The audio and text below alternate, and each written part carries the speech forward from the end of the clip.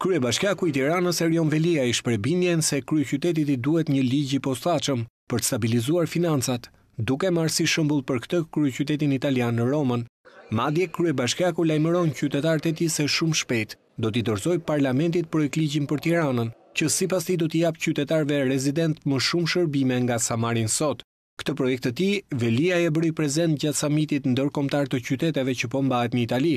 Ashtu siç ka një ligj për Roma kapitale, ashtu duhet të ketë edhe një ligj për Tiranën kryeqytet që i ofron shërbime më shumë qytetarëve se sa banorëve dhe rezidentëve që janë regjistruar. Shumë shpejt do të fillojmë konsultimet në të gjitha lagjet që në të 24 njësitë banorët na tregojnë se çfarë kanë prioritet dhe ku duan që paratë modeste të bashkisë të fokusohen tek gjërat madhore të secilit komunitet. Në fjalën e tij në samit, kryebashkiaku ka zbuluar dhe detajet marrëveshjes dypalshe me Bashkinë e Firencës, ku foli edhe për krijimin e një kompanie të përbashkët për implementimin e teknologjisë lehtë në ndriçimin rrugor. Jemi në prag të krijimit të një kompanie të përbashkët për ndriçimin publik lehtë qytetit, ku do të vendosim edhe një rrjet kamerash për të shtuar sigurinë rrugore, sigurisht edhe për të përballuar fluksin e trafikut që çdo ditë vjen në Tiranë. Edicioni i tretë i samitit ndërkombëtar të qyteteve me temë të bashkuar në diversitet ka në agjendën e tij çështje thelbësore si zhvillimi ekonomik, ndryshimet klimatike si dhe politikat mjedisore.